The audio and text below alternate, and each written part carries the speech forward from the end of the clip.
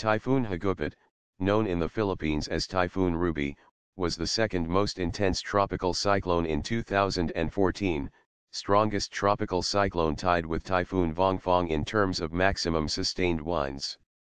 Hagupit particularly impacted the Philippines in early December when it was gradually weakening, killing 18 people and causing $114 million, 2014 US dollars, in the country.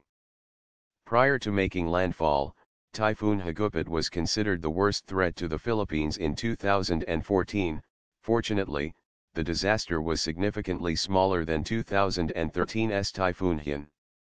Under a favorable environment, the typhoon underwent rapid deepening and reached peak intensity northwest of Palau on December 4, with a clear eye. Hagupit slightly weakened but re-strengthened on December 5, but subsequently started to weaken again, due to subsidence associated with an upper-level trough. The typhoon made first landfall over the province of Eastern Samar in the Philippines on December 6, and then made 3 other landfalls over the country. For land interaction and the slow movement, Hagupit weakened into a tropical storm on December 8. When arriving at the South China Sea on December 9, deep convection of the storm diminished significantly.